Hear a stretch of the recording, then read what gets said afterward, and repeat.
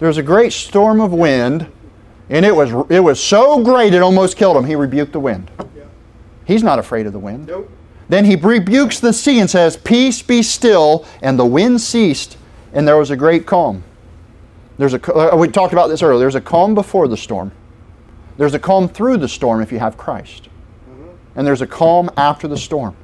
America may be going through a storm right now, and you walk out and you look at the streets and it's like, where's everybody at? Oh, they're in Walmart, arguing over paper towels. Oh, toilet paper. I can't tell you how many people this week have said, why is everybody buying toilet paper? Why is everybody buying toilet paper? I'll tell you why. Because their nose is not in the Bible. They're afraid of the storm. They're afraid of the wind. They're not afraid of God.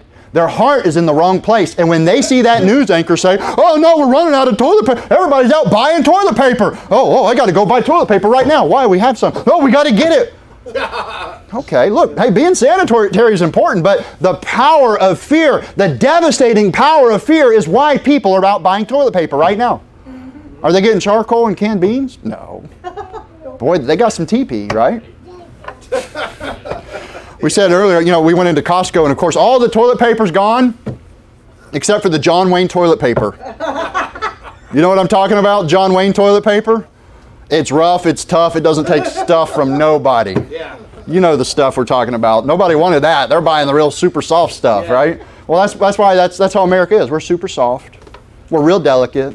We're a snowflake generation of Christians that are not seeking the face of the Lord. We're more afraid of losing toilet paper or internet or phone service than being judged by God for the wickedness that's in our country.